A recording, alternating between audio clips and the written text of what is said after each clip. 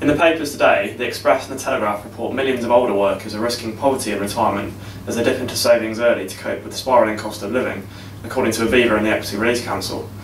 2 in 5 of those close to the end of their working life are putting nothing aside each month, with almost 20 billion withdrawn from nest eggs to fund the struggle, even on a salary to pay bills. Average monthly outgoings for over 55s have reached £1,308, the highest for 4 years. The IMF has backed Mark Carney's forward guidance policy, agreeing with his assessment that unemployment should take primacy over inflation when it comes to setting interest rates. The international body also upgraded its forecast for the UK's economic growth. In a boom for the coalition, it said the UK has the fastest growing economy in Europe, but the report did say output will remain below potential for many years. Property news continues to be dominated by Help to Buy, with half estate agents predicting the latest phase of the scheme will increase property sales by 10 to 15% in the next year, and will cut first-time buyer average deposits from £33,948 to £7,218.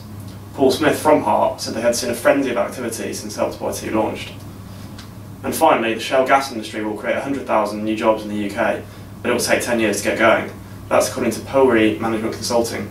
It eclipses the previous estimates of 74,000 and comes following a report which concluded the North alone holds an estimated 1,300 trillion cubic feet of shale gas.